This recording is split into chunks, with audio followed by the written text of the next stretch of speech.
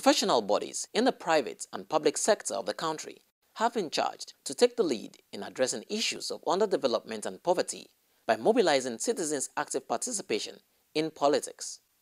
This was the submission of legal luminary Femi Falana, SAN, at the 2022 membership induction and investiture ceremony by the Institute of Corporate and Public Sector Professionals held in Lagos. If professionals can stop the bad habit of watching television on the day of election and go out there to vote, to mobilize people to vote for good candidates based on programs that can address the problems confronting the society, the country will be better for it. But this practice of professionals on the day of election, sleeping and watching television has never helped our country. Because our country's independence was fought for by professionals, professional labor leaders, workers, women, young people. Those were the people who fought for our independence, not professional politicians. Matron of the Institute and chairperson, Lagos Chapter, Nigeria Labour Congress, couldn't agree less.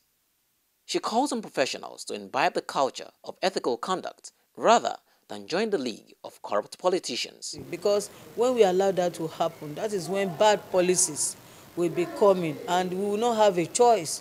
All of us will just be grumbling, but there will be nothing at all that we will do. President and chairman of the Institute speaks on the choice of this year's theme, policy, innovation, public service, from idea to impact. And we actually look at it that, okay, what can we do to better our services?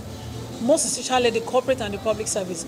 And we all can see from the delivery of the guest speakers, the keynote speakers, and our special guest of honor. It's been a wonderful time.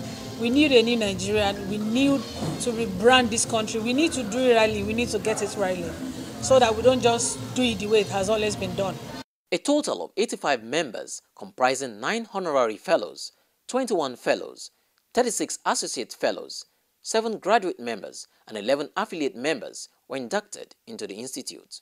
The responsibility is on the Institute to make best use of the caliber of personalities and dignities that it has to add value to the society, especially for those whose voice are not being heard and those who are not in the position that we are.